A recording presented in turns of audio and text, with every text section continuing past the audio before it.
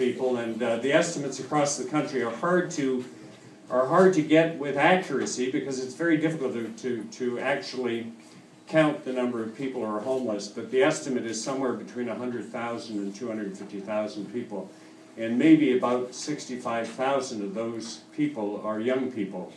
So young people who leave home or driven away from home, mostly men then, and then of course some women as well. And in this riding we have organizations like the Old Brewery Mission, L'Accueil Bonneau, Chez Doris, Face à Face, La Rue des Femmes, and many organizations that are spread out in my riding and in other ridings, La Maison du Père and many others, that help young people and men and women who are out there.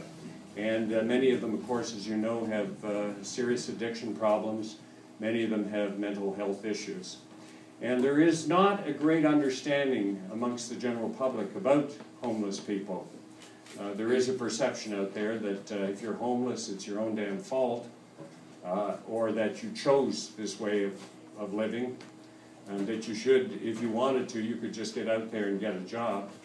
And I think it is a misunderstanding, definitely. I don't think anybody chooses to sleep on a grate at night, or to have to go, as I've visited on many occasions, places like the Old Brewery Mission, where you sleep in a kind of a dormitory with a whole bunch of other people.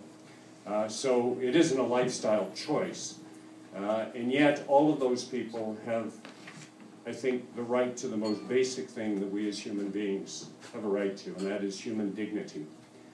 They may not have a lot of other things going for them, but they have a right to their dignity. And in some cases, it is also very, very heartwarming to see that we can bring them back because of the efforts of many, many people. Because some of them really do want to get back out of their situation and back into society. And there's a lot of good, very, very good examples. So it is important for us to care about them. So thank you for your generosity tonight. And I'm not going to go on too much longer because I think you want to listen to the music. But once again, congratulations and have a great evening. Thank you.